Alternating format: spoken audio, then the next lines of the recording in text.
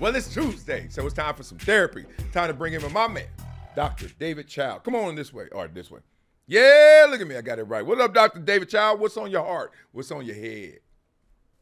Well, I love hopping on early here and hearing your stuff here. And Jokic was interesting. But for you, though, for therapy for you, your participation trophy was in the form of Benjamin. So you're okay, my friend. That is true. They were paying no matter what. Wins or Yeah, losses you're with too you're many you're okay there. losses. You got those flat green participations trophies.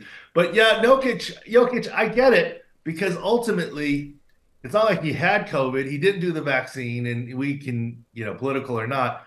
Is there Joker. a more socially distanced sport than tennis? I mean, Golf? to this day, there has not been a single case of COVID transmitted from an opponent to an opponent in the sport of football, rugby, and soccer to this day. Mm. Remember all the fear when we got into football where, you laying on each other, tackling and blocking because it's prolonged exposure over Yeah, 15 yeah. minutes. Tell us, you're not next to an opponent for 15 minutes within 6 feet in an entire game. It's Getting pancaked. seconds out, Yeah. seconds out, seconds out. It doesn't add Right. up to a cumulative 6 minutes. But anyways, digress. I get why Jokic might be upset about because tennis, you're distanced anyways. But anyways, and I loved Yeah. your Cam Newton stuff. I look at Vic and Steve Young and Lamar Jackson. I don't even put Cam Newton in the same category. He's different. He's the best combination of a fullback quarterback threat as opposed to a dual quarterback threat. That guy ran with so much power and high knees. Yep. I'll tell you a funny story. Before the draft, he was working out in San Diego. He had a small issue, no big deal. He got an MRI of his pelvis. And the radiologist calls me for the reading and says, "Who is this guy? Basically, is this guy human?" I said, "Well, what do you mean? He's a guy athlete." He goes, "He has the biggest psoas muscles I've ever seen in my life on That's so MRI." good. That's And so what's a good. psoas? First of all, psoas is for hip flexor, so high knees, power running. He said this guy had the biggest psoas muscles he's ever seen in his life. Not to get grotesque, but Marcellus, you know what a psoas is I in do, because everyday my life? my ass is sore right here by my stomach. It's so sore and tight. Yeah, I know it. At the steakhouse, it's a filet mignon, but that we digress. Oh, oh, tasty, tasty. Yeah, Cam Newton is a beast, dog. He brought up a conversation that he deferred and he gave it the flowers to Lamar Jackson, et cetera, because to your point, he was a different animal and different beast. I'm still mad at Dr. Fauci for all that misinformation. I'm stop. He got Jokovic. He got Jokovic all messed up his rankings and his numbers and his money. Anyway, let's get into Joe Burrow, who wants to make more money by playing more games. He's like, hey, 18 games, 2 bye weeks, NFL, bring it on. More money for me. What you thinking, Doc? Well, I don't know. When you were playing, would you have wanted 18 games and 2 bye weeks? I would have taken 20 games, 22 games, because I know the money's coming with it. And the games are easier than practice. So in my NFL, I hated practice. Today's NFL, they don't hate anything. They love practice. It's easier, new CBA. And the games are what you get. You don't have to get paid to play the games. It's fun. So yeah, I would play a ton I've of been games. saying for a long time 2 bye weeks, and it's better for health and it's more money. And it gets you, and how is it more money? It gets you an extra week of TV. The early slot of games on Sunday, you can't watch all 8, 10 games. You spread them out a little more. Then you get an extra Sunday night, extra Monday night, extra Thursday night. Heck, if you paired two teams coming off a bye, you could play Wednesday night football. And more revenue is, higher cap and all that stuff and better for health. I couldn't figure out why they weren't doing it already, but I think the NFL is very smart. I think they were waiting to get to 18 games before they did it to get to 20. Here's the unintended consequence. People are going to say, well, get rid of preseason. Fine. Preseason's really easy. Preseason games, especially for vets, right? You barely play. Right. But Right. here's the come around unintended consequence, right? Every action has an opposite reaction. all the teams are going to do is replace all the preseason games with joint practices. And we Yeah. know joint practices are a lot harder and more Hell. serious than preseason games. You got ones Yeah. going against ones on another team time Yeah. and again, more plays than in a game. Yeah. I don't like that. Not a fan of joint practices. I mean, literally anxiety or scared. Like, just like, because practice is enough, but you can get into a rhythm with your teammate. You can get into a deal with your teammate. The other dude, the deal is off because he's like, I don't trust you. And I like you, but we ain't about to play those games. So, yeah, I think these organizations going to get slick on them right there. Talk to me, Doc, about the PED use and the standard excuse. We got now to Sean Gibson, who got caught slipping. What's up with this? Anything new? The standard excuse is the dog ate my homework, right? I didn't know. I unknowingly took something. It really wasn't performance enhancing. It wasn't steroids. It was just something that was mixed in and whatever. Here's why I don't know that it flies. The only excuse that I actually sort of bought is a guy you and I both know, Corey Leggett, when he said, my trainer injected me with stuff and said it was fine, and I didn't know what he injected me for. He actually produced some evidence, right, for it. But when you say, you got to understand, when you get popped positive, you're notified. Your side gets a chance to test the sample. You know exactly what the sample is. And there's $100,000 fine associated with anyone who knows that information on a team that's not supposed to know. There's only one person on the team that's supposed to know what you tested positive for, the agent, the drug testing agent. And it wasn't me. And so the only way the information gets out as to what you took is if the player says it. And the player isn't even saying the substance. If they said, look, here's the bottle, I checked it out, I was misled, okay. But they're saying, it was just something. You know, the easiest way to figure out if it is, you bring the pills or the bottle into the athletic trainer and say, here, is this okay? Right? I mean, that's what you do. And so I don't know. I'm not hating on him. I don't know what he took, but I don't know that he came clean. And that's kind of the standard with the excuses. So he's going to serve his time. So let him serve his time and move on. Yeah, the only wiggle room I give guys, because as soon as you get busted with PEDs, I'm like, cheater. I don't believe none of it. But I will say this. There's some wiggle room for the guy who's like, someone I trusted, someone I'm working with, working out with, gave me something and told me it was fine.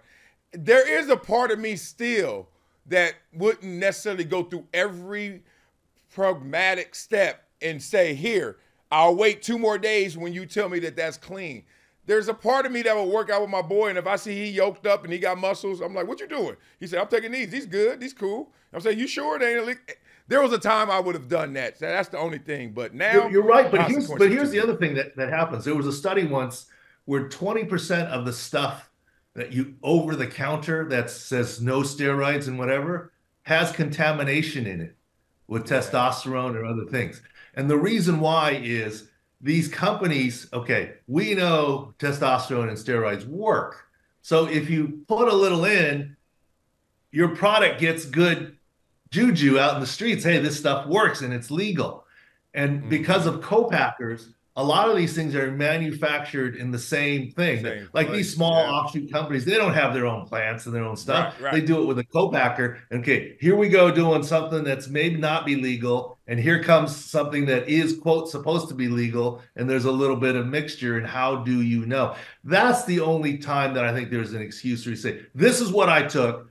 NFL or whoever agency, go test this. And if this has what I have in my body, here's my logical excuse, or at least a lawsuit to this company. But, you know, these companies are typically so small, you sue them, they'll just go out of business and pop up again brand new somewhere else with a different name. That's, I think, a legitimate excuse. But until you name, here's the bottle, here's the bag, here's the pill, here's the whatever I did, I don't know. I'm not sure, you know, it is what it is. Yeah, that trace on that assembly line obviously contaminates some of them. Not all of them, but some of them. Hey, I'm going to something tonight. I'm going to see this Netflix documentary called Receivers. Interested because Netflix does a great job with these documentaries. I love Sprint. that is out right now about track and field. So I think they're going to do a good job with this one. The quarterback one was good as well. But Kelsey turned it down. What were your thoughts about Kelsey saying, too much attention, I'm good? I'm not. Do you really think Travis Kelce turned it down, or did his girlfriend turn it down and said, "Look, I ain't gonna be part of this. I got other things and whatever." So, I mean, yeah, he gets enough attention. It's probably fine, but it might have been Taylor Swift's people that turned it down, and they want to keep things private, which is fine, his prerogative, and he's blown up anyways. It would have been fun to see, but of course, if you're a Netflix executive, let's get Travis Kelce, yeah. We'll get Taylor Swift too, right? But yeah, that didn't work. Dang.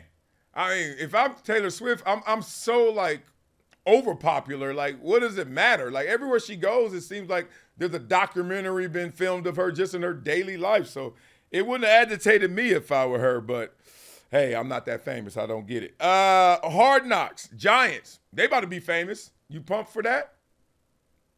Yeah, but on the being famous part, you would do it. Marcellus, as I've said before, you're wired differently than any athlete that I know.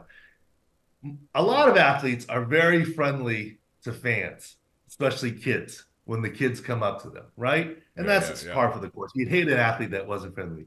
As I've told this story before on the show a while back, I'm walking with you on ESPN Plaza in LA, and there's little kids there that don't even see you, and you're going up and dapping them up and saying, "Hey, little fella, hello, how are you, big dog," and being totally friendly kind of thing. Yeah, so I think you're just wired differently. Most people want a little more privacy. You're just like that outgoing guy. So, give you credit for that. But I think that's the difference there. And the other thing is Taylor Swift has all these documentaries and stuff about her, but she controls them. She probably wouldn't be controlling what was happening here in a football one. So, and the same with the Giants.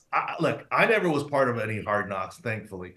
I see major problems with it, like in terms of HIPAA and how does a camera in the room not alter what I would say or how a patient would react or player react, and what if you cut it so it sounds really bad or sounds good or sounds cavalier. Like you don't get the whole context. You pick out a line. Like that's happened to the Giants. First of all, obviously the Hard Knocks off season with the Giants has to be shown a lot later because you can't reveal who they're chasing or who they wanted to sign or not wanted to sign, like the Saquon thing.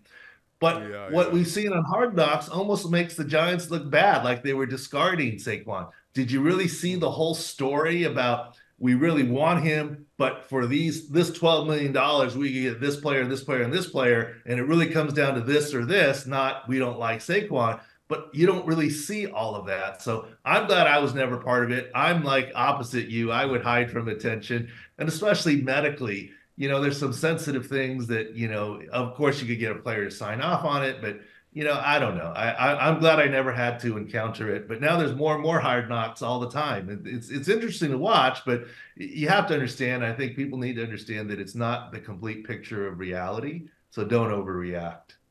Yeah, I really just stopped watching them, and I don't think that they got bad. I think I just grew stale on it. Like they're gonna find some unheralded little undrafted rookie, make him a darling. They're gonna find some stud that is on the fence, and then it's like all right. Every team the same after you go through the third episode. It's like it's just the same beats.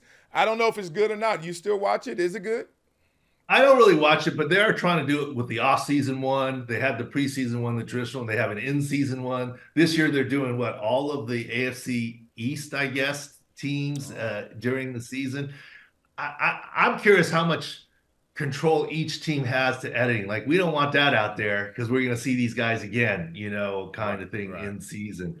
I mean, if it were me and a team, look, we know teams don't tell the truth. We know every week when the coach goes out there multiple times, he's not giving the whole story on injuries. And we understand that. It's coach speak and the way you coach speak. But in your team meetings, look, very well, your head coach, what he says on the podium is not what he says to you guys in the team meeting rooms, right? And so, but if the team meeting room is going to get exposed, how does that work? I think it's just fraught with a lot of things, right? I mean, there's a lot of things that you keep in-house, right? I mean, there's a lot of bulletin board material that would happen if the coaches speech to the team got released, right?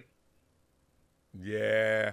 Well, Doc, I thank you for the flowers. I am wired different. I think we all are. We're all uniquely the same. So I'm different in my own little ways. But I tell you, Doc, one, I really love people, like just on hello, not for like anything else. But two, it's just a camera. I freak out when people are like, I was like, it's a device. Like if a computer walked up to you and it was like, hey, I'm looking at you. Like, are you nervous? It's a camera. Now, behind that camera are millions and millions and billions of people. But who cares? It's just a camera right here. That's why I never like change up or get nervous or just be different. It's a camera. Like if I'm Taylor Swift, like another camera. Now, the people's opinions that come from what that camera captured is a whole different animal. But I never even go to that place. I'm like, whatever. I ain't gonna see all them people. Who cares what they really thinking? So that keeps me sane. Well, you are wired differently because I still don't love the camera. Like as I'm sitting here speaking to you, I'm trying to black out the part that I see my own face. I'm looking right at you, like we're just having a conversation. If I were just looking like a red dot or something, I don't have the ability to just talk to a camera, like as like it's a person or whatever. Our conversations work because I'm just like talking to you, and it happens to be recorded. So that's how I get away with it. All right, you got some surgeries. I can't ask you much because that's HIPAA laws, right? But continued success, and we're going to talk next week and heal some people in the meantime, Doc. Why don't you? All right, buddy. All right, take care, brother. That's Dr. David Chow, who has seen me butt naked many times. Pause. Just because of surgeries. He did my foot. What else did he do? My shoulder. Yeah, did he do my shoulder? Yeah. And another, my abdominal wall. I think he did. I don't know. I had too many surgeries. All right, y'all. That'll do it for today's episode of Never Show.